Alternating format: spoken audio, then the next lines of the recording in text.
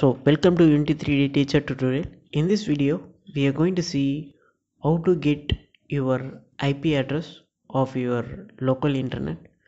I mean your internet connection IP address you can get sometime you want to get in Unity in order to find the people exact location or something.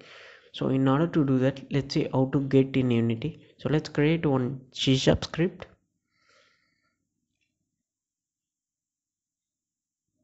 and then drag and drop the script to the main camera, where you can drag and drop to any game object you like to choose, so no issue in that.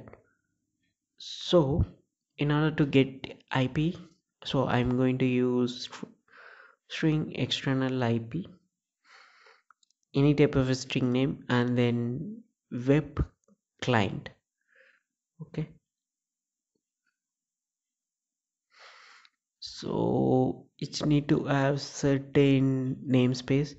So let's see which type of namespace is required. So it's going to be unitysystem.net, I believe. Yeah, so web client will be present in system.net. So web client dot download string from particular website. So we are going to fetch the IP from particular website and then we are going to use in Unity. So it going to detect that IP. Okay, it's called icanazip.com. Okay, so if you see you can get your IP here. So I'm going to use this URL in order to get my IP, and then I'm going to print inside the Unity. So that's it. So the IP address is and the string which we received from there.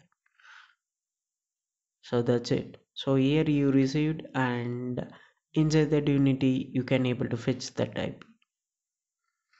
So using this you can get the location of a particular person, whatever that, either country or city, whatever you can able to fetch with that IP. So that's it. If you think this video is very helpful for you, please subscribe us and follow us. Thank you.